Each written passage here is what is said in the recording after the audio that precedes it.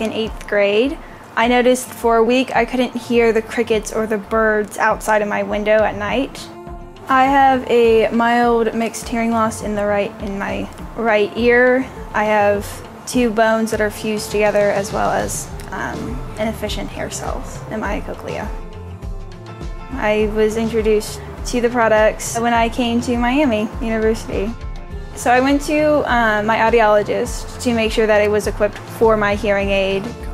And my mom would probably describe it as like pure delight on my face, because I was hearing someone who wasn't even remotely near me. I didn't know any other device was out there aside from a hearing aid, so. Well, I typically use the Roger pen in all my classroom settings. I help them explain how to use the product. I basically had it ready to go, and all they had to do was just clip it around their neck and go on with class. And then if I realized, oh, I have to go to the study session, I'll make sure that I have the table mic with me. It's extremely easy to use.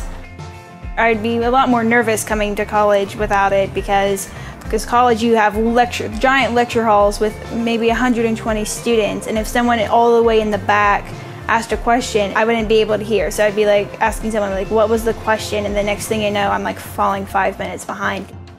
The sleek design that blends in after a while, so you don't even pay attention to it.